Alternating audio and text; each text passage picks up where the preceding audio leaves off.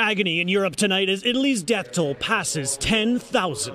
A day after another morbid milestone, 919 dead on Friday, the most in one day in any country. Global cases rising above 650,000, with more than 30,000 dead. The Pope cutting a lonely figure with a special prayer for those facing hunger due to the virus. The 83-year-old and his close colleagues testing negative for the virus today.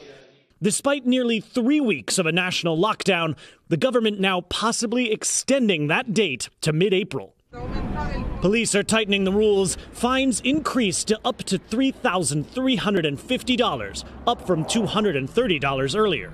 In nearby Spain, authorities today reported 832 more deaths, the country's highest daily count yet, bringing the total to 5,690. This ice rink converted into a makeshift morgue. Hospitals struggling to cope. Health workers infected here at an alarming rate. More than 9,000 contracting the virus. Soldiers today disinfecting hospitals, train stations, and flying a drone to disinfect the streets. A national lockdown extended to April 11. But in China's Hubei province, where the pandemic began, a glimmer of hope. 4 consecutive days without new infections. The region now opening. Shoppers and supermarkets, the metro service prepped to restart. The worry here is a new outbreak coming from outside. Beijing announcing a temporary ban on foreigners coming into the country. But even the most stringent measures struggling to stop the disease.